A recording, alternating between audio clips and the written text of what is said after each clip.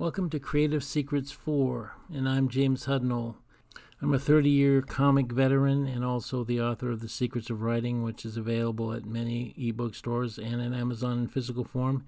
You can find the link to it below. But this chapter I wanted to talk about what makes a story have meaning. It's probably one of the most important things that any story must have, as I discussed in my last chapter, but I wanted to dedicate a whole video to this because it's so important. A lot of people don't realize that the meaning of a story is the value of a story, and it's not just the entertainment value, it's the value of whether or not people will remember it.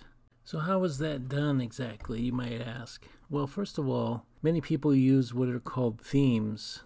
Themes are things like war, poverty, alcoholism. It's a subject matter. This subject matter is explored in your story sort of subversively, so it's there, but it's not totally obvious necessarily. It's something that holds your story together as a purpose. So your story has a purpose. It has an argument to make. The theme is sort of like the impetus of your argument. It's the thing that's driving forward the points that you're trying to make. And so when you explore a theme in a story, what you're doing is showing us variations of that subject matter and how it affects the characters in the story and the world of the story. And in the course of the story, we discover what is right and wrong according to the way the story plays out. That is how you use a theme. That is also how you provide meaning to a story. Story has to be about something. It doesn't matter how simple it is, but it has to be about something or it's a waste of people's time. And people do not like to have their time wasted. That's something you need to understand, because you're expecting people to pay money for your work or to experience it. Your goal is to make someone feel. You want people to remember your story so that they remember you, hopefully, and they want to come back and read more of your stuff. In order to do that, your story has to resonate with them. It has to make them think. It has to make them feel. In order to make people feel something, the story has to have relevance to their lives in some way. The story could be ridiculous. It could be outer space. It could be, under the ocean. It could be all kinds of things. But ultimately, the story itself has to have an element to it that they can relate to on some level. The stories that people remember through time, the stories that are still with us, are stories that impact people personally, that they get something from it. And the reason for this is because stories are our way of interpreting reality. It's a way of putting life into context. A lot of life seems random and kind of scary in some ways. I mean, a lot of people have a trouble even dealing with reality. And a story is a way of focusing attention on reality and kind of giving a context to reality. Even if the story is absurd, it has to be believable, or it has to have meaning. Meaning gives a story a life, so it doesn't feel like just some fake thing that somebody thought up. You want it to feel real on some level. In order to do that, you have to go through a lot of steps, which I will break down in the coming videos. To keep this video short, I just want to go over some basic elements that we need to understand. One of the ways to do this is to make the story have personal impact. And how that's done is you first build up the character in such a way that the person can relate to that character. And I will be getting into that in later chapters, I know. But so you have a character, and you've made that character hopefully somebody that people are interested in following. And the course of the story, things that happen to the character are personal to that character.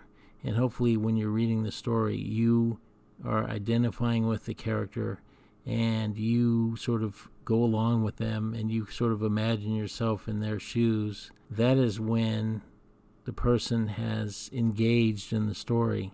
Now, to make it personal, you have other characters interact with them in such a way that it is more than just a casual event. Like, for example, if they're their close friend or their mother or somebody that's important to them in their life, and if something happens to them, or if they do something really bad to your hero, then that's personal. It has a personal impact. That's why you see a lot of movies have characters that have a friend or a relative that betrays them or something. That's like a cheap way of doing it. But if you have a personal connection to the character, then it makes the story more relevant. The more abstract you make things, the less relevant it feels. If you want a story to feel relevant, then you have to make it relevant to the characters. The characters are your connection to everything in the story. You are seeing the world through their eyes, and you're experiencing things through their experiences. Characters have to engage. It still has to be a story with stakes. You know, the term skin in the game. You have to feel like a real importance to this. It's not just meaningless, because otherwise, who cares, you know? I mean, a story about somebody going to the store and picking up a carton of milk and coming home is not very interesting unless there's stuff that happens in the course of that story that makes it interesting and personal stakes are involved. That is what I'm talking about.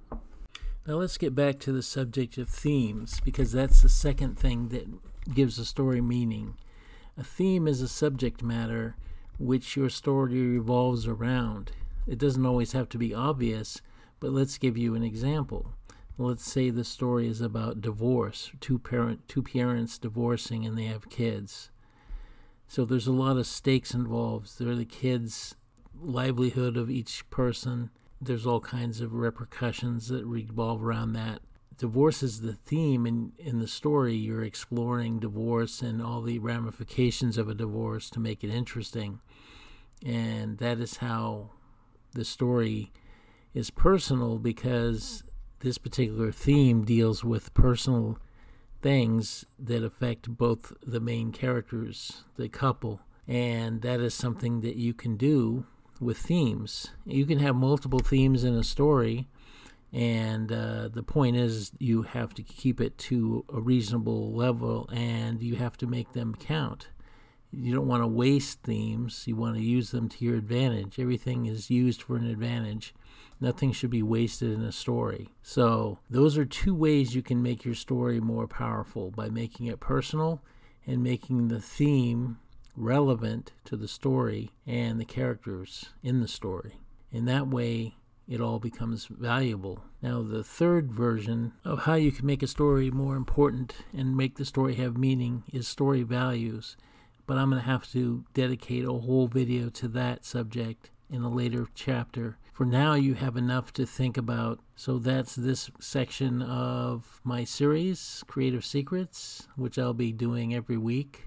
And I want you to check out my book, The Secrets of Writing, which is available at ebook stores everywhere, including Amazon, where you can also buy a physical copy. All the links are at the bottom of this in the description. And I thank you for listening, and please check out my Indiegogo campaign agenda, which is now 17 days from our deadline, so we really could use your help to get to the finish line. We're getting there. Thank you very much, and I'll talk to you later. Bye.